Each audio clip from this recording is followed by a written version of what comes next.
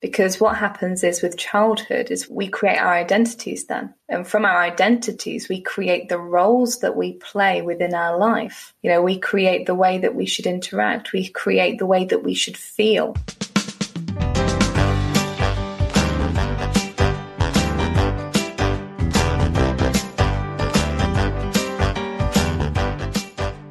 Welcome to the Nouveau podcast, the podcast that models healthy communication for men, empowering them to start the journey of self-work.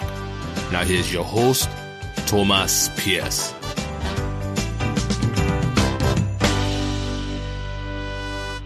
Welcome to the show, everybody. I have an awesome guest for you this week. Before I get there, I want to remind you to check out the form linked in the show notes to let me know what you want to hear about. Help me help you with your own self-development and your intellectual and educational expansion, and you can help grow the show as well. My guest this week is Lilly Walford. Lilly is an international dating coach who enables busy professionals to date safely and successfully using CIA-level behavioral psychology, profiling, and body language frameworks. We have a great discussion about her origin story and her path to this career, how to handle relationships with narcissists, and a lot of practical tips for reading body language to be successful in your personal and professional life. Thanks so much to Lilly. I learned a lot from this episode, and I know you will too. Enjoy the show. And we're live. Good afternoon, Lilly. How you doing? I'm great, thank you. How are you? Lovely. Yeah, it's the sun has yet to rise here in California, so I'm getting after it early. I was going to say, I think it's rather early for you. Yeah. We're in the afternoon here over in the UK, so it's not so bad. Awesome. Yeah, so we were just talking, getting some background info. I'm really interested to hear about your life and the work you do. If you could give a quick synopsis of your consultancy, what would you say that you specialize in? Yeah, so we specialize in relationships and dating, and we use behavioral psychology and behavioral profiling to help people meet the one. Nice. Okay. Meet the one. So there's a specific end goal to find love, it sounds like. Yeah, because I think so many people, want to be able to find love, but not many people know actually how to go ahead and do that. And the dating industry has changed so much over the last 10, 20 years. And people haven't really come to, got the grips of actually how to use it in a way where they can meet someone for a lasting relationship. Nice. Awesome. And what along your path brought you to this point where you had an interest in coaching and why this field of work? Yeah, gosh. So the funny thing is I actually started out as an accountant. So I literally was working with Fortune 500 companies, international companies, and doing things like group accounting and crazy stuff like a lifetime ago.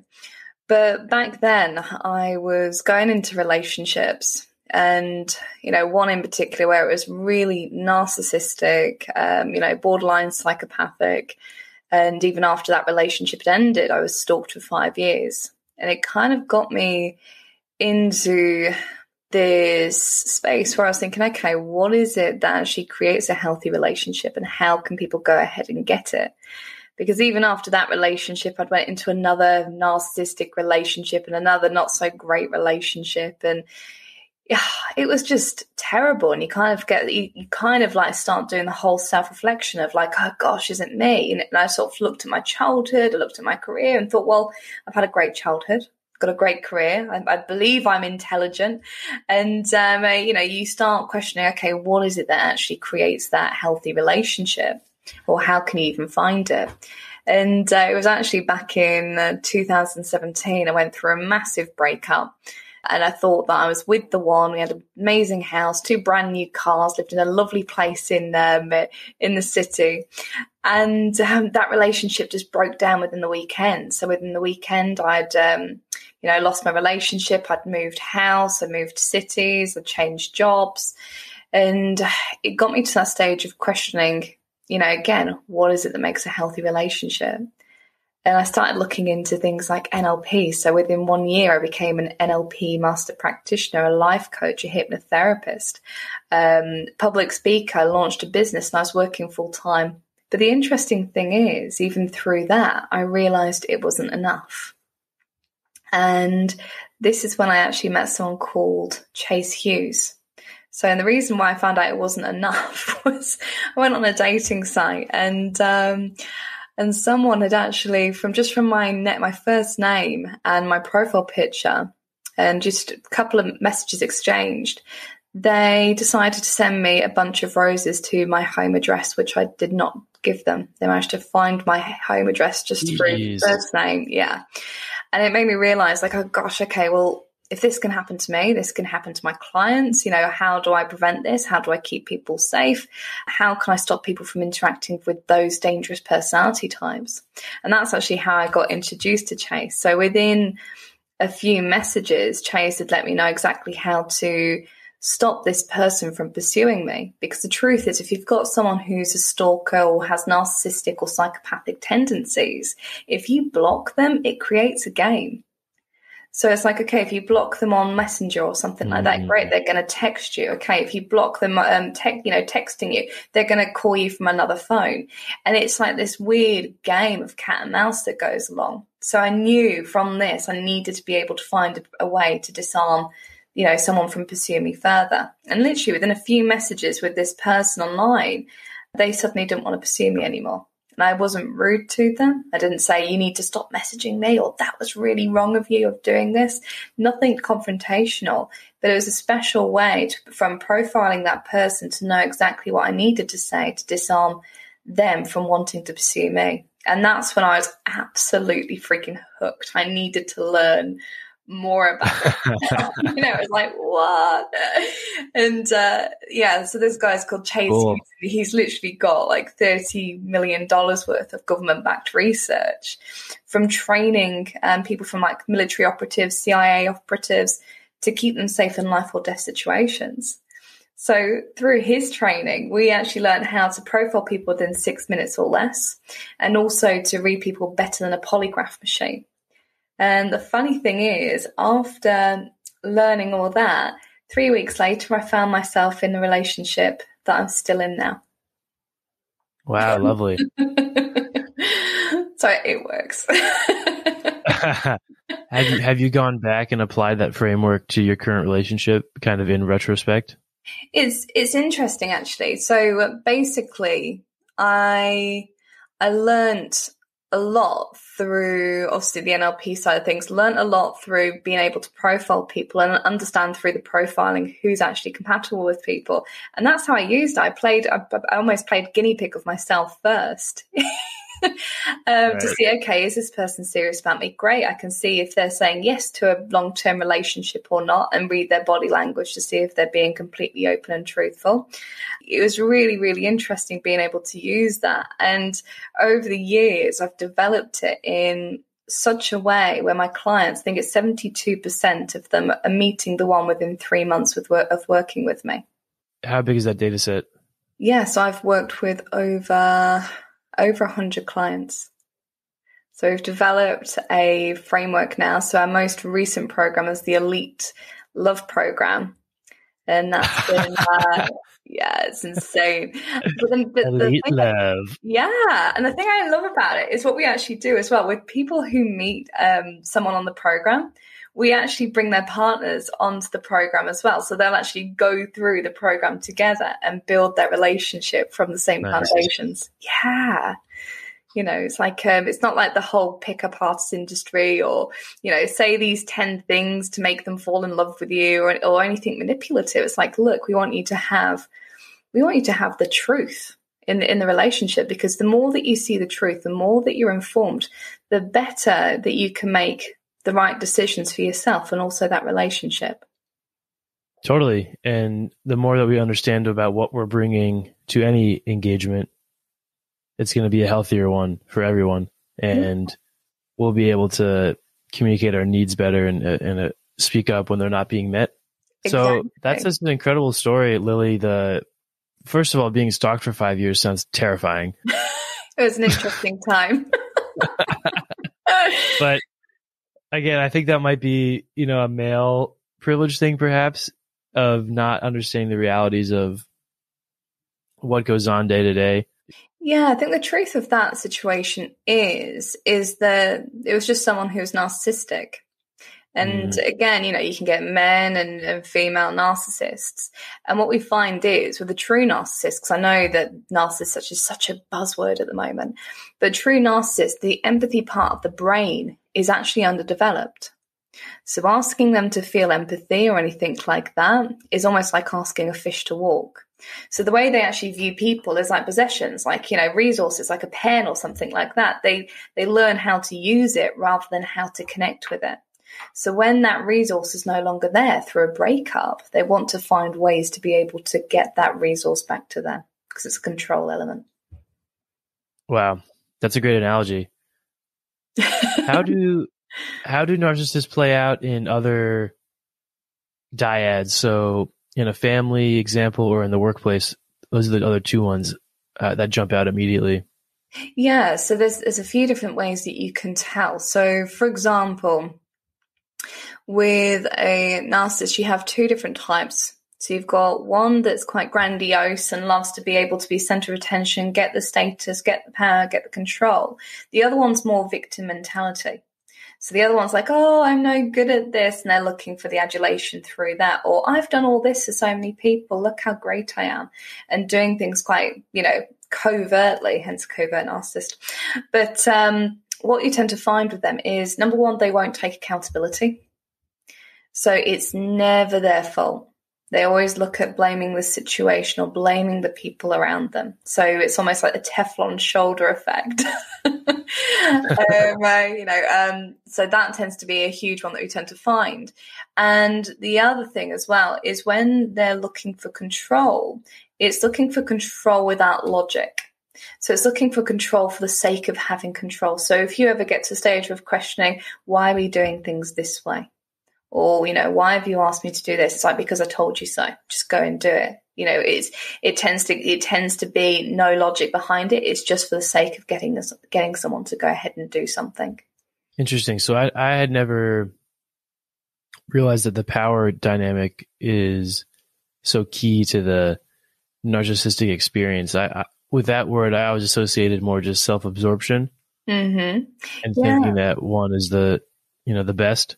But it sounds like there's also a lot of manipulation going on. Yeah, hugely. I mean, we refer to narcissistic relationships as a two-person cult. Because what you actually have that happen in a narcissistic relationship is they'll slowly work against that person's sense of self. So, for example, oh, you're too needy. Oh, you're not good enough. Or, aren't you clever enough to be able to see things from this point of view? And it's quite manipulative kind of language, yeah. So what you tend to find is the more that you berate someone, even if it's in a slow way, you think about a relationship for 20 years or something like that, that's going to have a huge psychological impact. And when you have someone who has really low self-esteem, it becomes easier to control them. And that's kind of their way of being able to keep someone there. Because if that person feels worthless, they're not going to feel like they're able to go and get a new relationship. They're not going to feel like they're able to go and find a connection elsewhere. So what you end up having as well is that person's sense of identity is, crushed, but also they're left questioning their own emotions and their own feelings and their own logic.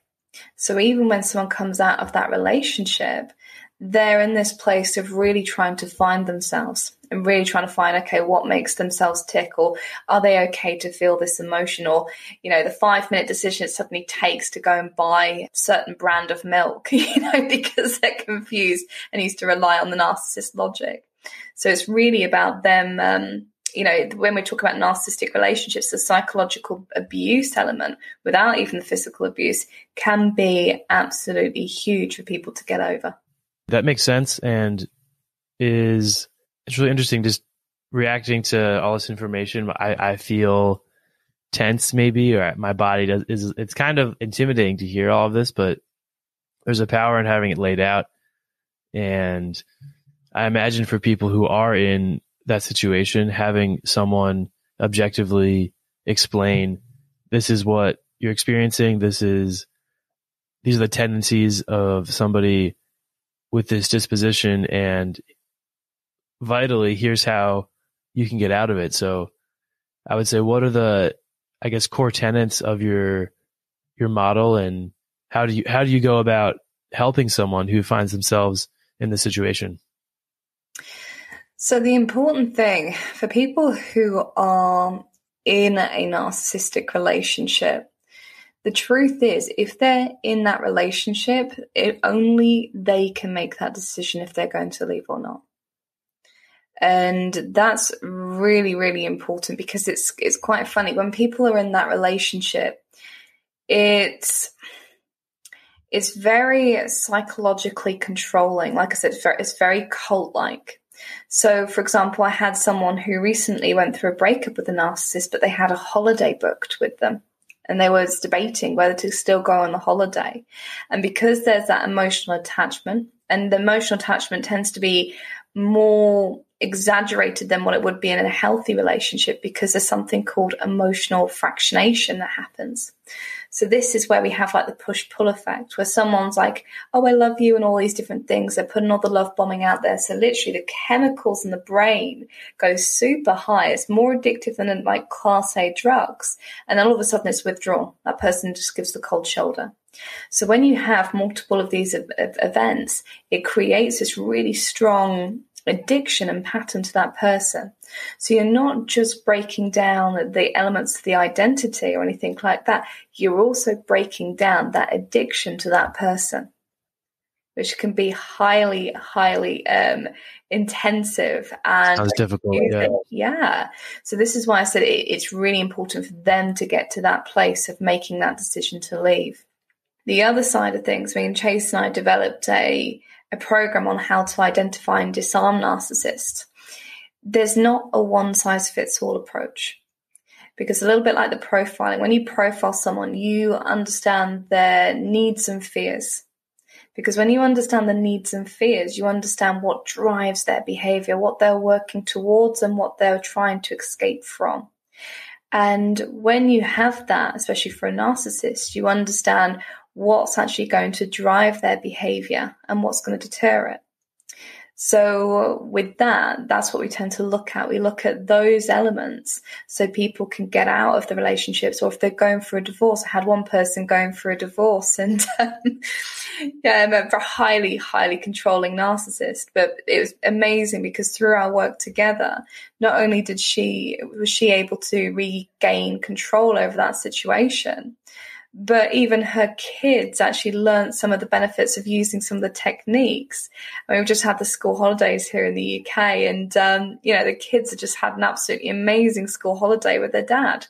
They've been able to actually learn how to deal with his behaviors, but in a way where they're benefiting rather than actually getting, childhood trauma or things like that, which can obviously have a huge implication on their future relationships as well. So it's very interesting. Totally. That is, and it sounds like your approach is not outcasting the narcissistic person, but rather finding a way to work within that context and make it a positive for the people who love that person. Yeah, exactly. Because I think what people really struggle with is, like I kind of use the analogy of a fish not being able to walk as a narcissist not being able to, feel empathy. People feel angry. It's like, if you think about it, you can't feel angry with a fish that can't walk. It's a bit unfair, The ability is not there to be able to do it.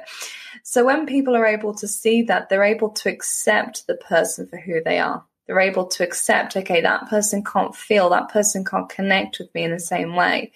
And it's not to say it's good or bad, but it means that there's going to be these tendencies or these symptoms.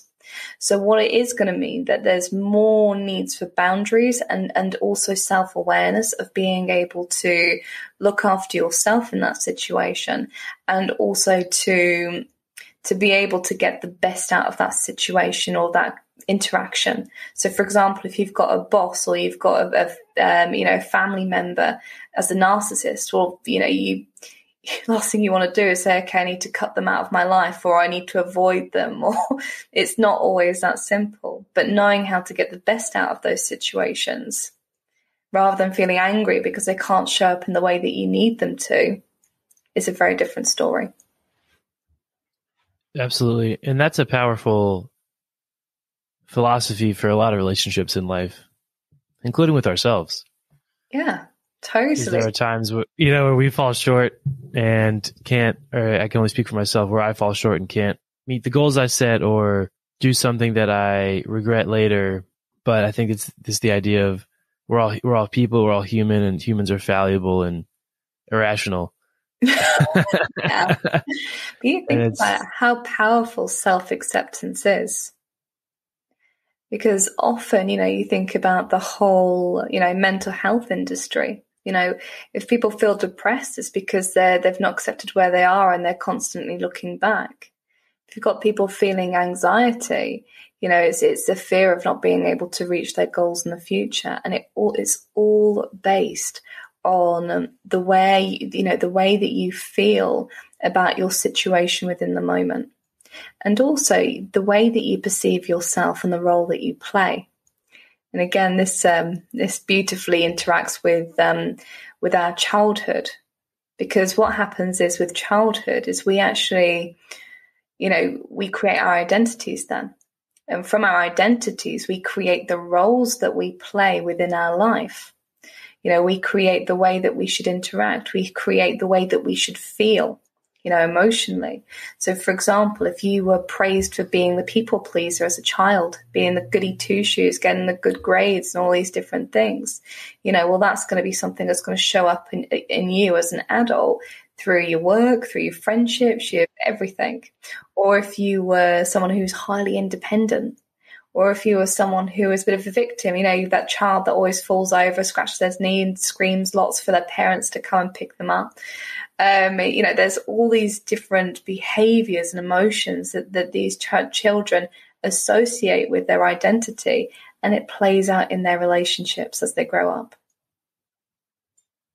Totally. That's a whole topic that I actually want to understand a lot more, is how do childhood experiences influence the person I am now? And, what are the things from the adults in my life that I absorbed that are influencing me that I haven't identified yet? That's all really rich self-work, I feel. Yeah. And yeah. So I guess, what have you observed? What are the main childhood experiences that end up impacting these adults years and years later? If you can see any patterns. Everything. Literally everything. I mean, there's things like, if that child did something wrong, how did their parents react? Did they go, "Oh my gosh, what have you done?" Or did they turn around and say, "Whoops, okay, let's just move that, let's clean that up. Here we go, that's all sorted." What was their response? Because again, this plays into the role that child plays within their identity. So when you have, it's quite funny, I did something called motivational intelligence training. And so I've got a company that's within leadership as well. And they talk about the difference between people who are successful and people who are not. And one of the main differences is actually the way that our brain works. So we've obviously got the reptilian brain, which, talks about the fight or flight system. So whether we need to go ahead and, act in some sort of way. We have the mammalian brain over the top of that, which is the emotional. And then we have the neocortex, which is all about the language that we're using within that situation. So if you have a child that's being told, "What have you done?" So as soon as they do anything wrong or something goes wrong, their fight and flight system is going to act very differently. So they're going to go into fear. They're going to go into threat mode. When you go into that mode, you're not seeing opportunities. You're seeing all the problems.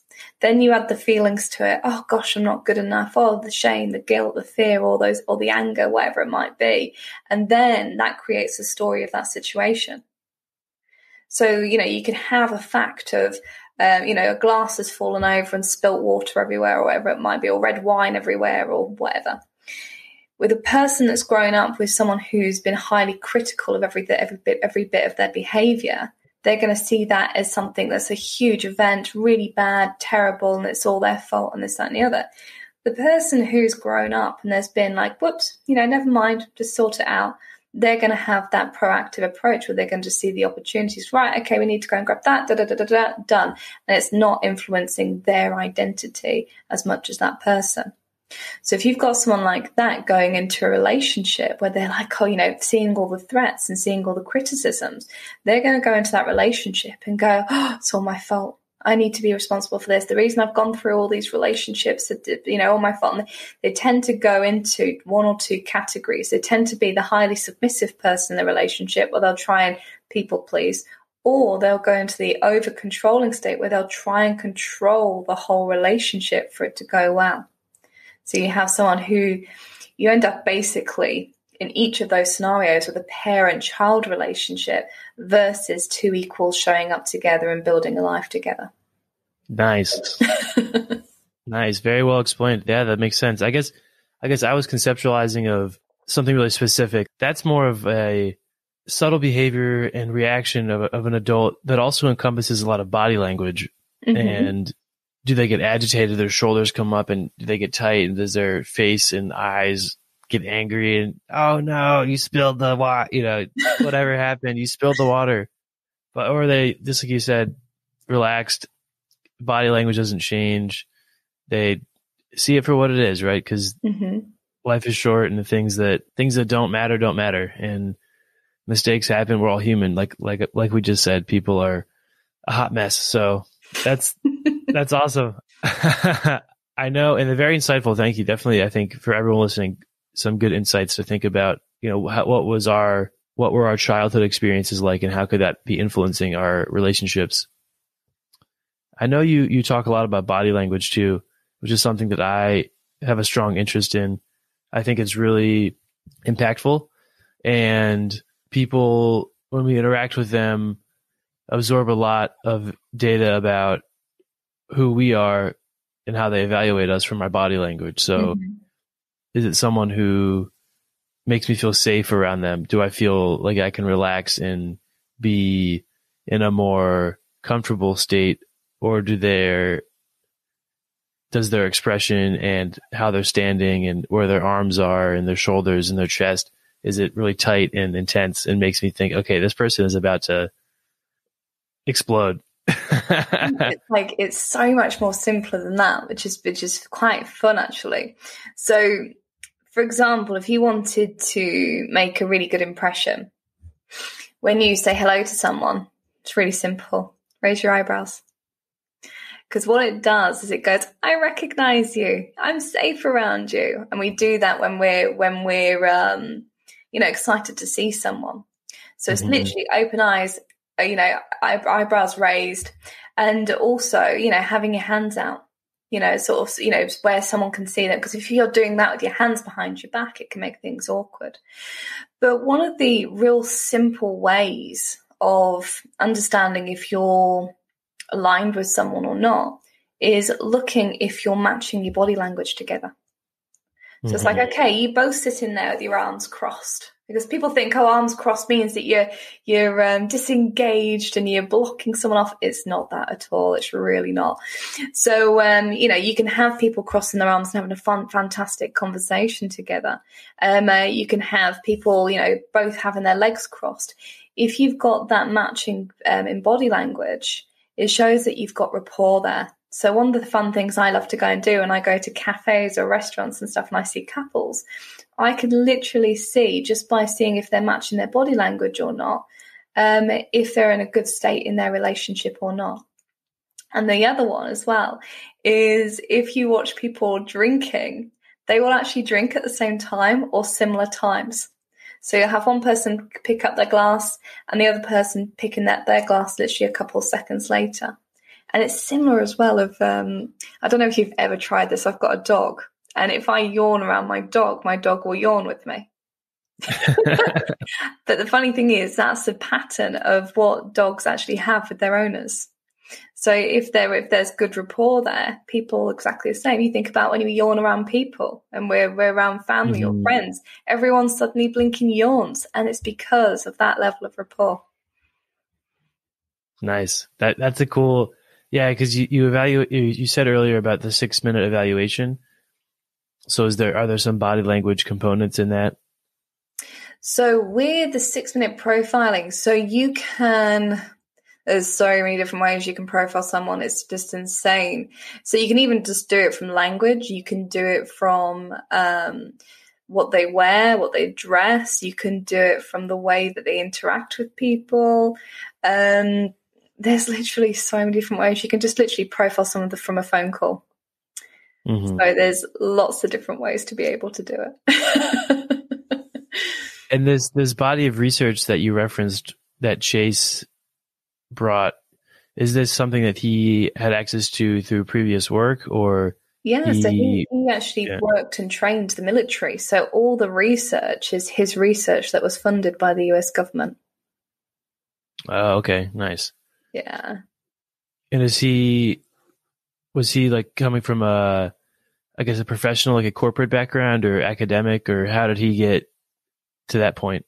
Yeah, military. So he was in the military all his life growing up, and obviously worked his way up through the ranks, and actually taught people to a Jason Bourne level. To like literally, I've went on a few of his training courses and was mentored by him for a year. But when I went to Virginia Beach, I was around people who would turn around to me and say, "Your shoulder moved 0.5 millimeter. What was going on there?" And they're literally, yeah. So, you go on a training with people like that who are looking at things like blink rate, looking at the way your hands are, looking at all these different things. I mean, the funny thing is I was zooped up to a polygraph machine, a lie detector machine. And, I actually got taught how to fool the polygraph machine, which is quite fun. But the thing is, the people who were sitting there watching, who learn all the profiling and the body language stuff, could read me better than a polygraph machine could. And that's how insane and how accurate this level of profiling and body language is. Like they were also evaluating if you were being truthful? Yeah. It's really, really cool. Very, very fun experience. But the reason, I know a lot of people are going to go, "Oh gosh, but we do need that in a relationship and this, that, and the other." The truth is, it's more about the connection part. If you learn how to communicate better with people, you learn how to connect better with people too. So it's almost like the little jumps between a message to a phone call. Suddenly you get so much more from a phone call because you've got the tonality and the voice and the way they're saying things and the accents and all those different things. Then when you see someone in person, you're able to say hello and actually see the way they move the body, if there's chemistry and this, that, and the other. With the profiling, it's almost like seeing that in HD. It's the other jump from that. You don't have to worry about if someone says they're fine or not, and knowing how to read that. You're going to know if they're pissed off way before that conversation. Also, the other thing that was really important to me was when I started my company, I found out that obviously the UK is a small place, but 2 women in the UK every week were getting killed by their partners or ex-partners. And I think it was 1 in 3 women and 1 in 4 men in the US that actually been in physically abusive relationships. And it's like, hello, we know more than, 3 or 4 people. But it's this topic that no one talks about. And also it shows how many damaging relationships out there. Because it's one thing to have an argument. We're all going to have arguments, conflicts, and all those different things. But things to get to that physical level is rather scary when you think about how many physically abusive relationships have been out there. So it's basically helping people to, obviously avoid those type of relationships, through the profiling, through compatibility, through also communication. Because I think not everyone knows how to have a conflict or have a disagreement and actually, come out of that better and stronger as a couple. Totally. Yeah. And good for you. Good on you for embarking on that and acknowledging that there are a lot of abusive people out there. And I think it's a good pivot over towards the takeaways for men and the men listening about body language and safe dating. I know that's something that you obviously have a lot of expertise on. So what are some of the things you think that men should be more aware of when it comes to dating women that they may be doing that are putting women in an uncomfortable position? Yeah, I think So I'll sort of do a couple of points. I think obviously check out things like body language, because that will definitely give you a cue of whether someone's into you or not. So you can have a look at a few different things. So you can have a look if they're matching their body language with you. You can also see where their feet are pointing to, because if they're pointing towards you, that's usually a good sign. If it's pointing towards the door, that's usually their indication to run. And you think, like, literally, when you look at people's feet, you can see if they're actually in the conversation or not. So if you have one person's foot facing you and the other foot facing the door, it's showing actually they're looking to lean towards walking out versus talking to you. So that can be a really, really good way to see if someone's actually open to talking to you or not. And I think another really good one as well is you can see if someone's attracted to you in a few different ways. So obviously you can see things like pupil dilation. So that's when your pupils get bigger. Or you can see something called wing dilation. So when someone's highly aroused or attracted to someone, their nostrils will actually flare. So when they're talking, you'll actually notice that there's flaring of the nostrils. And the other side of things that's really good as well is checking out the hands. So if someone's feeling comfortable around you, their hands are actually going to have their fingers extended. If someone's not feeling comfortable, their fingers will actually attract into their palms automatically. And the other side as well, if we see people actually doing stop, even if they're laughing, we actually mean stop. Right. So it's like, it's not that. So it's the funny thing is I can be talking to you and having a bit of a laugh and stuff and doing for that. The audio, you're putting your hands up in front of you. Yeah. And you can be joking around and playing around with it and not even saying anything. But if someone's showing their palms to you, that's a huge, like, stop, don't come near me or anything like that, even if the language is like laughy, jokey and all those different things. So it's just being aware of that body language. And I think, I'll jump a little bit further as well. We've got main arteries. So when we're completely afraid or shocked or anything like that, the first thing we do is we tuck our head in. Our veins in our wrists are close to us. Our shoulders are up by our ears to protect our neck. We literally crawl in. So if we find someone protecting their arteries, so for example, we suddenly see their shoulders raise up, or we suddenly see their arms being close into them, that's going to give you an idea that person isn't feeling comfortable around you.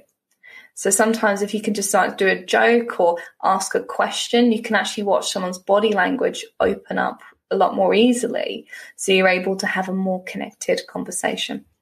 Nice. Interesting. So those things all sound subconscious to me as well. Mm-hmm. So these are things that the person on the surface might not feel comfortable saying to you, "Get away from me, you freak." But their body will tell you. The body knows. Yeah. Because we can't control it. Like, even if I went and grabbed someone who is highly trained in body language and deception, all those different things, it wouldn't matter if I asked them a question, they lied to me. I'd still see it through their body language, because you can't control your body. You physically can't do it, especially like the further away a part of your body is from your head, it's harder to control. So, for example, if someone's really focusing on, preventing their breathing doing something different, or preventing their blink rate doing something different, that's going to stop even if they can control it. But their feet, their legs, their fingers might be doing something completely different where they can't have that control over it. They're going to be twitching and twitching. Yeah. Oh, dear. Awesome. Wow. Well, this is really interesting stuff. And thank you so much for these insights. Where can people find more about your coaching if they're interested and want to either educate themselves or talk to you? Yeah, sure. So the best place to go would be our website. So it's lovewithintelligence.com. We've got a few different trainings on there at the moment that are completely free. So we've got one around meeting the one. So we go through compatibility, how to get that sort of a committed relationship and move it on to a healthy relationship. And we've also got another one about healing from narcissistic relationships as well, and how narcissistic relationships work. Awesome.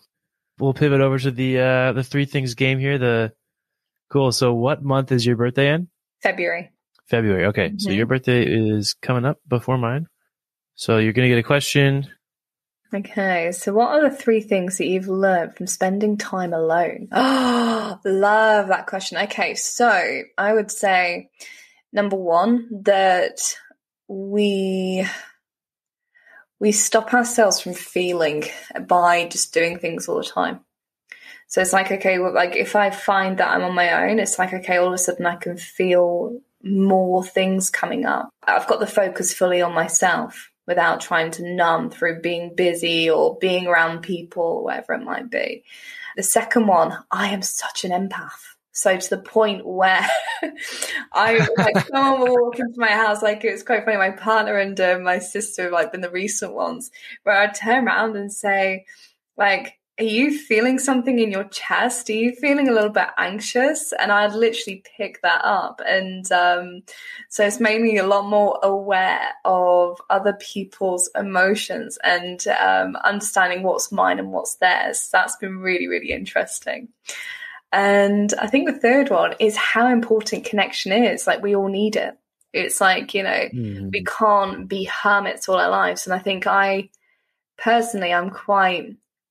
a mix of introverted and extroverted. I can go and enjoy an awesome seminar, an event, and be extroverted for a week or something like that. And then I'll literally need about a month to say, right, okay, I don't need anyone near me right now. But I think it does make you realize how important connection is in terms of, being around people, and that you can learn so much about people and yourself when you're around them. Totally. How do you monitor your own emotions? Yeah, that's a good one. I think the most important thing is actually giving yourself the space to sit and stop. And if I sit around to someone and said, right, I want you to literally sit in a room for a whole day, don't touch social media, don't touch your phone, you're not allowed to contact anyone or reach out to anyone. How does that feel? And most people will be like, oh, that's terrifying. So it's like, okay, well, starting point, I never get anyone to do that, FYI. But the starting point is being able to actually sit with yourself and actually have that connection with yourself. Because so many people love to keep busy, so many people love to, whether it's eating food, drinking alcohol, or constantly talking to people all the time, or watching TV, people numb. And what it does is it damages the connection that you have with yourself. And you can only connect to someone as deeply as you are connected to yourself. So what I tend to find is if people aren't fully feeling into their emotions and what they're feeling, they'll project it on other people.